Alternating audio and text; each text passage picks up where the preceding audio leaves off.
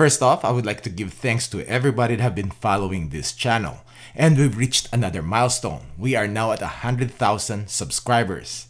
I appreciate each and every one of you. Also, I posted a GIF in a community post several days ago, and some might have thought of that was somebody trying to break in our cars. Well, it was me trying to scrape ice off my windshield. And I was planning to drive off to get some dashcam footage, which we'll be checking out in this video. But unfortunately, roads were closed, and as you can see, I almost fell. Some might say I fell, but loss of balance would be a better description. We are not used to ice and snow here in South Texas. So let's get on with the video.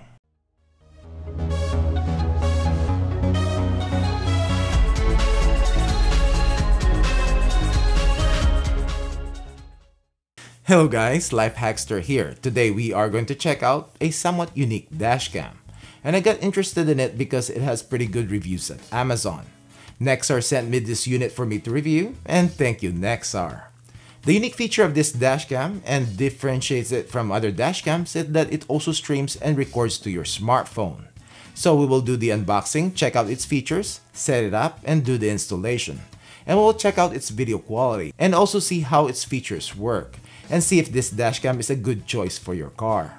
Let's check out its features first. This dashcam pairs with your smartphone and you need to download the Nexar app.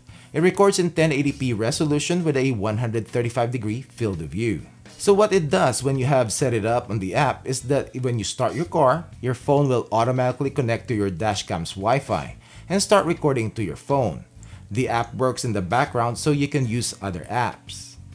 So it records straight to your phone and use up to your phone's memory that you set during setup, and it will loop record and replace the older footage with new ones once your set storage is full.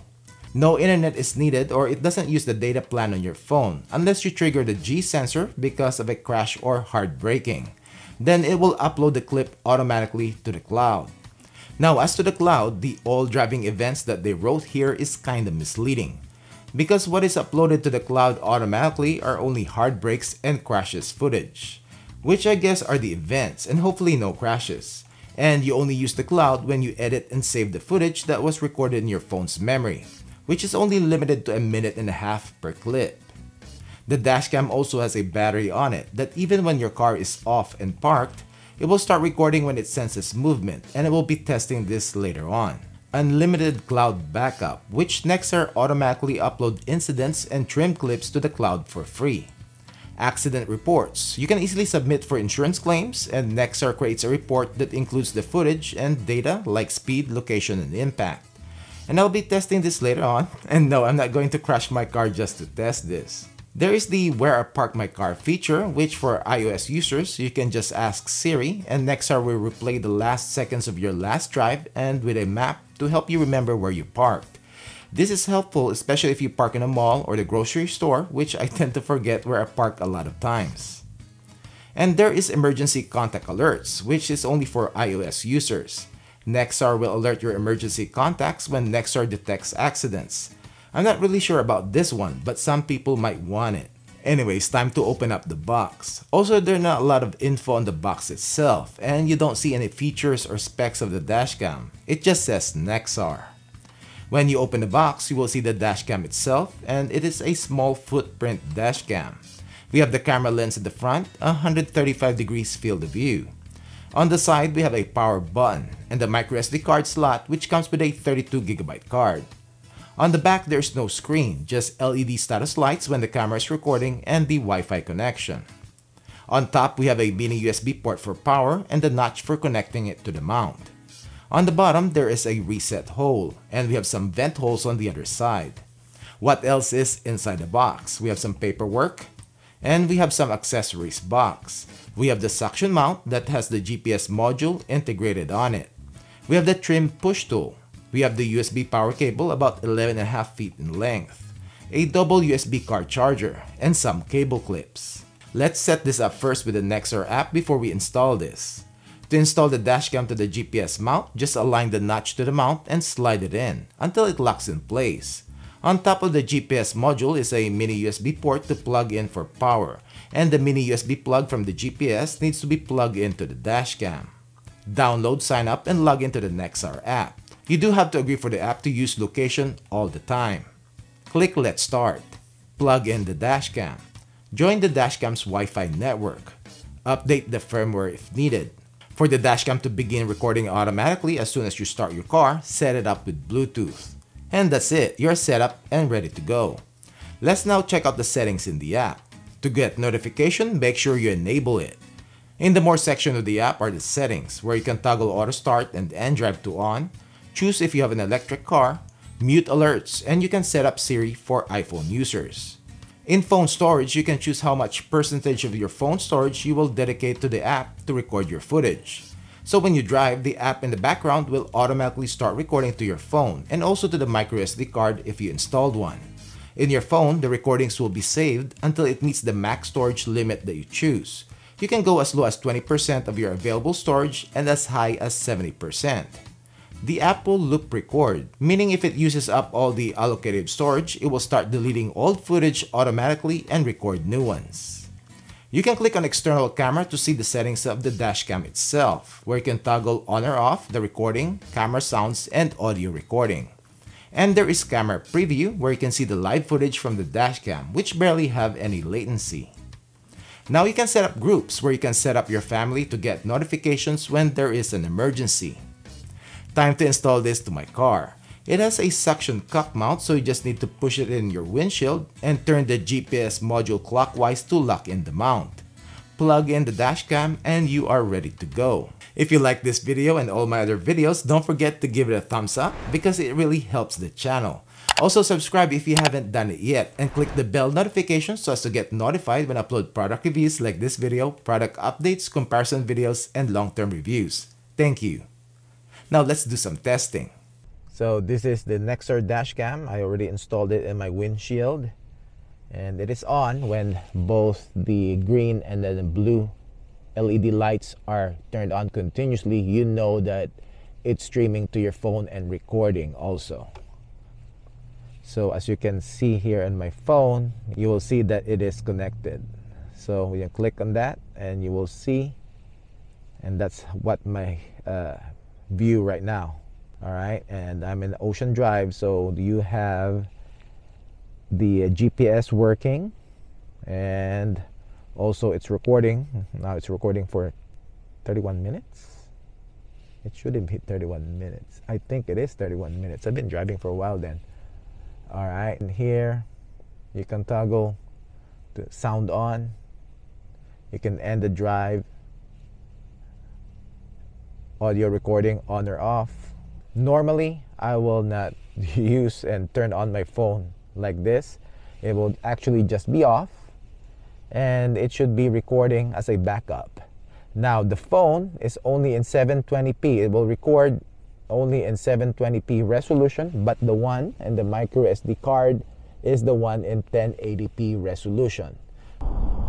So this is the video and audio quality of the Nexar Beam Dash Cam, and this right now I'm going to show you the footage from the micro SD card recording, which is in 1080p resolution, but the one that is recording to your phone is only in 720p, so just keep that in mind. Now, Nexar didn't really say that on their advertising, that the app itself is recording in 720p instead of the advertised 1080p. So now we will be comparing the 1080p, which is the higher resolution, to my VOFO 4K, which is also recording right now, and see what the difference that you can see. I know the vehicles in front of me are stopped right now, so definitely you'll be able to see the license plate. So that's how it looks like with the 1080p with the Nexar.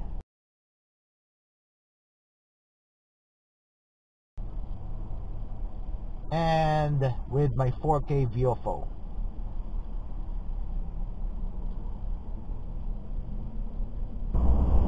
Alright, so this is going to be the video quality at night with the Nexar Beam. Okay. With the Nexar Beam Dash Cam. And it is cold outside and we have the heater on, so we have a little bit cloudy windshield. So we'll see what the footage looks like here in a bit. But this is what the video quality looks like. And as I've said earlier, the recording in the microSD card is in 1080p resolution, but the one that is recording on your phone is only in 720p. So if you want to get the higher quality footage, you have to remove the microSD card and download it or upload it, or I guess transfer it to your computer. So let's see, it should be able to read license plates. I don't think there's a lot of a glare, but we'll be checking it out later, and you're probably seeing it right now. Let's see if it's recording, or if it's you can read the license plates on the van.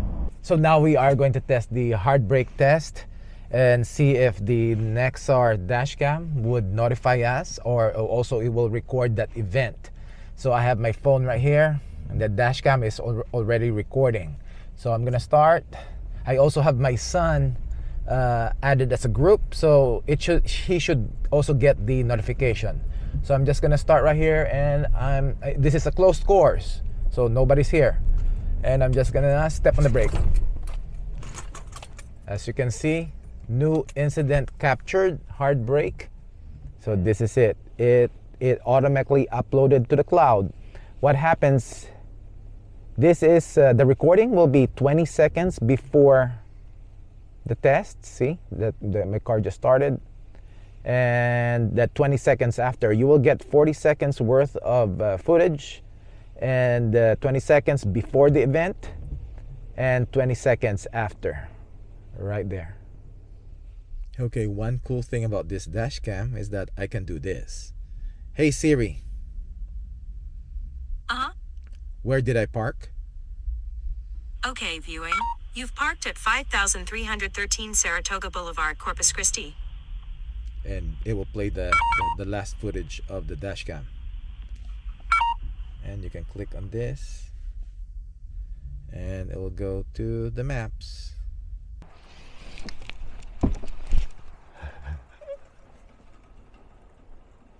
It did start recording. I see it. But it will record after the event, not before or during. So the parking mode is kind of hit or miss, notification wise. So now I didn't get a notification, but it's right here. You will see it on the clips. And definitely after the event. So when you get a detected event, like in a crash, parking event, or hard braking, you can easily view it in the app. And it will also be automatically uploaded to the cloud. For events that we recorded while the camera is already recording, like crash and hard braking, the footage that is saved will start from 20 seconds before the event and 20 seconds after. Now for parking events, which the dashcam is basically off and not recording, and just the sensor is in standby mode, it will only start to record a few seconds after the sensor is triggered, and the recording length varies. In my testing, I will get 6 to 8 second clips or sometimes 30 seconds. But the recordings and notifications are not reliable. Most of the time, I will not get notifications when supposedly the next time you turn on your car, and when the app connects to the dashcam, you will get notified of parking events that happened prior. As to any incidents that were recorded, the app can easily make and forward a report to your insurance company, which will send them an email with a link to your recorded footage, speed of your car, and the force of impact. If you have set up groups and added family members, they will also get notified when there is an incident. But they do need to also download and sign up on the app, which I wish they don't have to, and it would have been better just to send the notification via text message. Overall, I've used this dashcam for around 3 weeks, and as to reliability of the app in recording to both the microSD card and connecting to my phone to record, it is pretty reliable. I can't say the same for the parking mode though, and it seems like the built-in battery will only last for a day. Then it needs to have power or for your car to start for the battery to recharge. Now personally though, the main issue I have, and some of you might not agree with me, is the whole recording to your phone feature.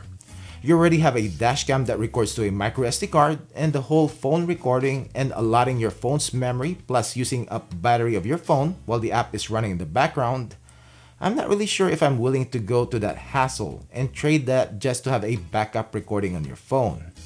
Now I also say the phone's recording is the backup because it is only in 720p resolution, and the main footage is in the microSD card, which is in 1080p. So those driving events that are uploaded to the cloud, you are more than likely to still retrieve the original footage from the microSD card on the dashcam to have a better quality footage. With dashcams, for me video quality is the main feature that I look for. 2K minimum and 4K is better. 1080p really has no place for dashcams anymore, especially with evolving technology. What are your thoughts on this? Any questions? Comment down below. Thanks for watching and see you in the next one.